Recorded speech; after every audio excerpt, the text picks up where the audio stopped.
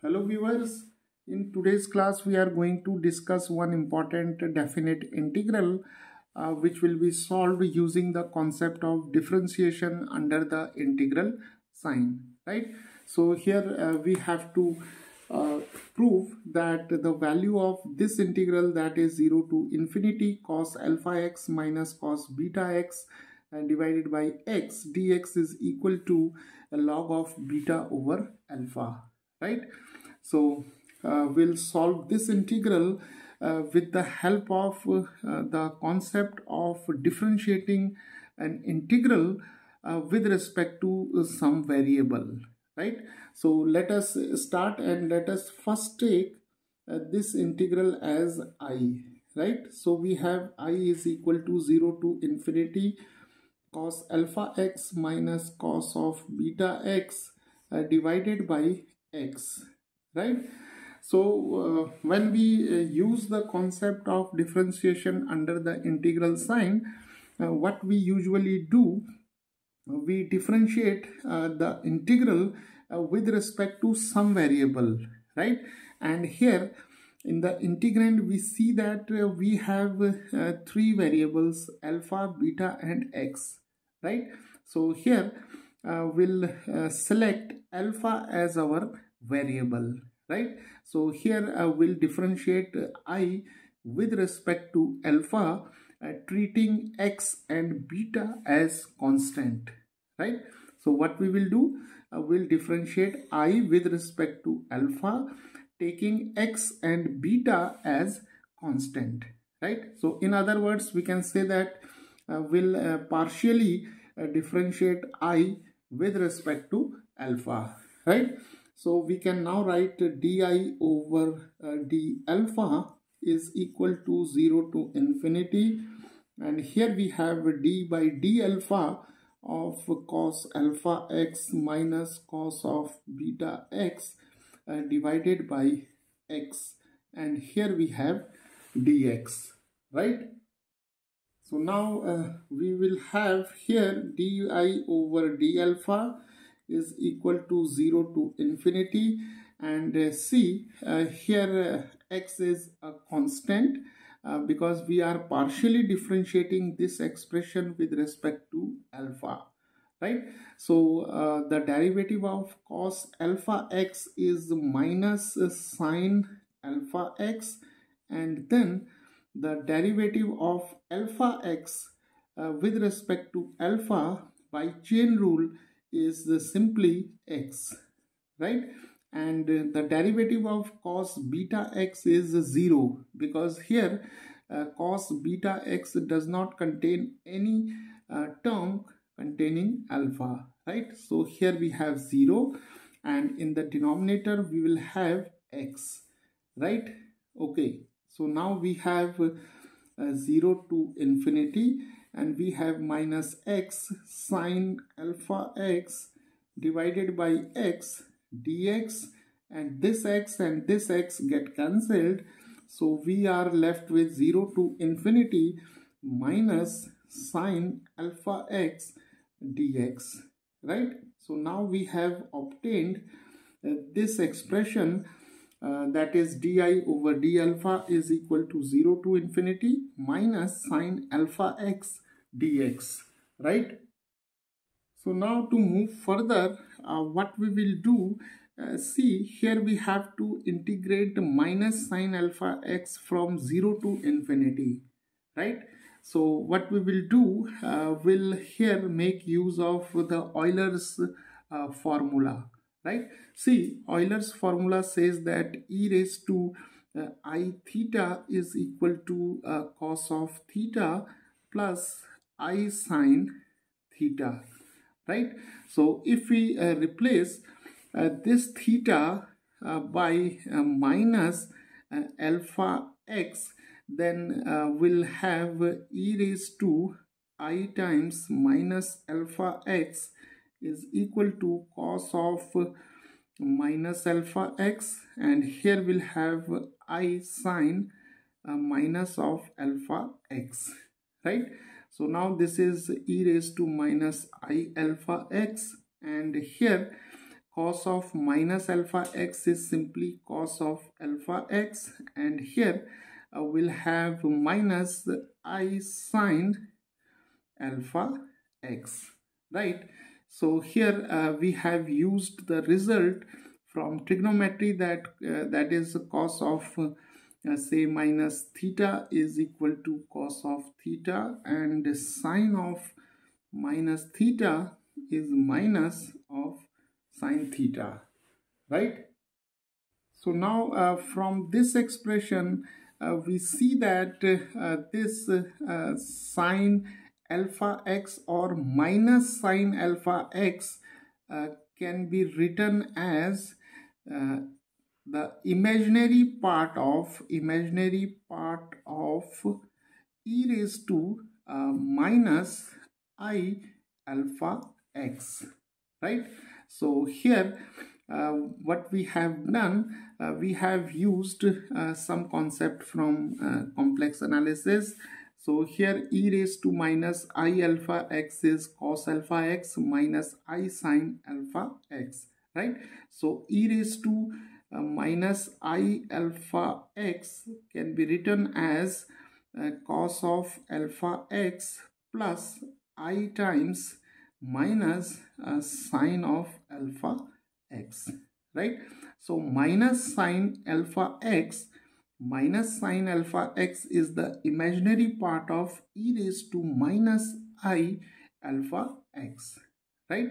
So now here we can now write 0 to infinity, and minus sine alpha x can be written as imaginary part of e raised to minus I alpha x, right?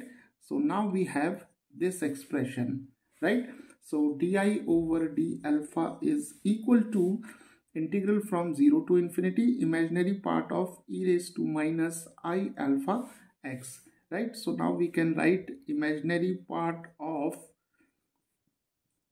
0 to infinity, and here we have e raised to minus I alpha x dx, right?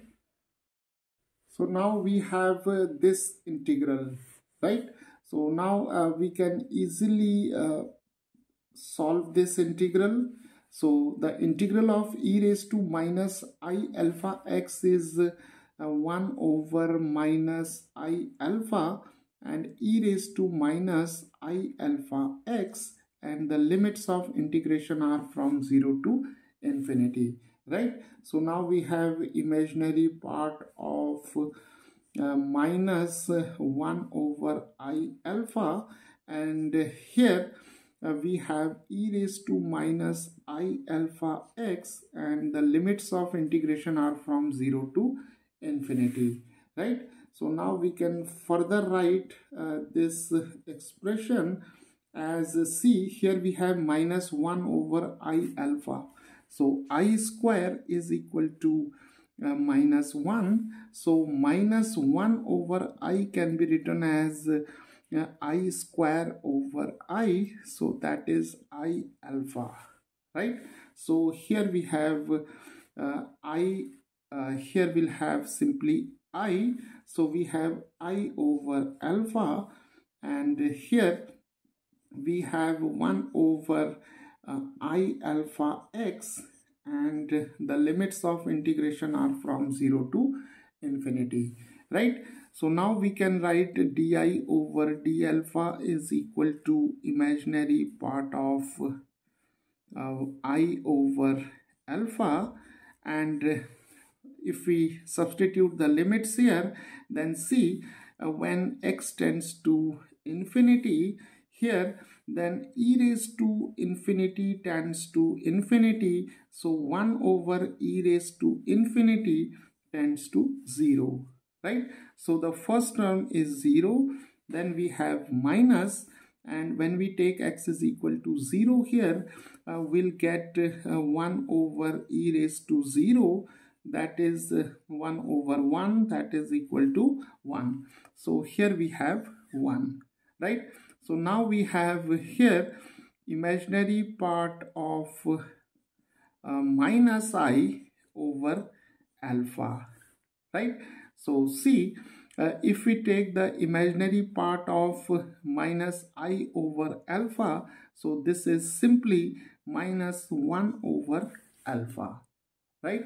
So now we have obtained here di over d alpha is equal to minus 1 over alpha, right? So now we have obtained here a differential equation, right?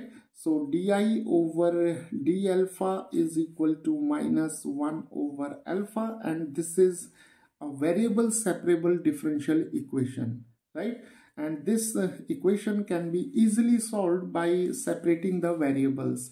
So we can write di is equal to minus d alpha over alpha, right?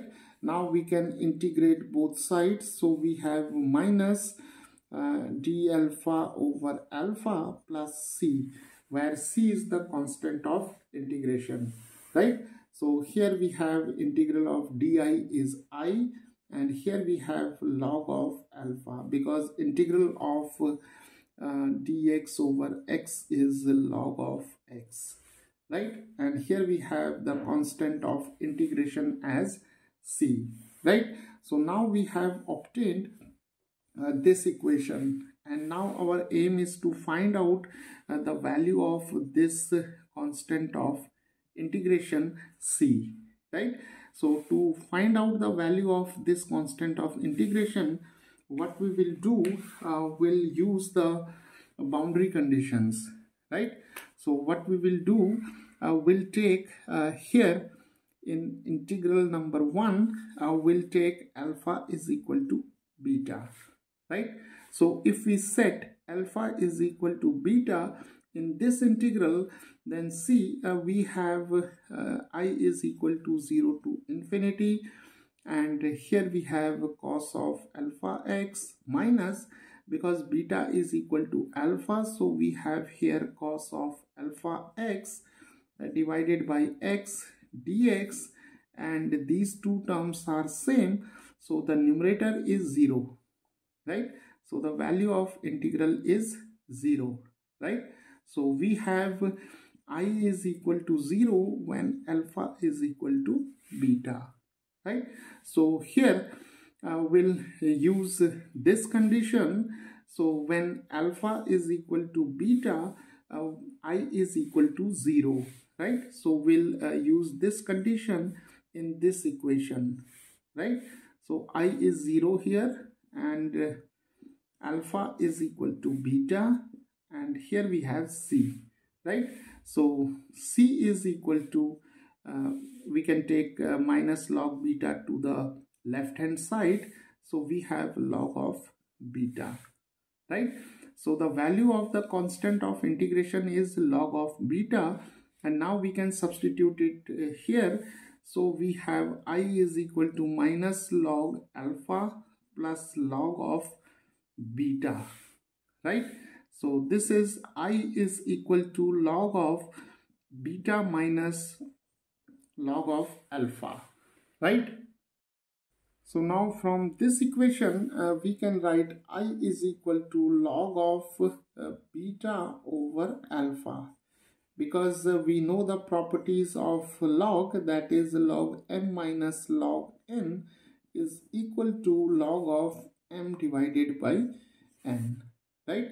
So viewers, the value of this integral is log of beta over alpha, right?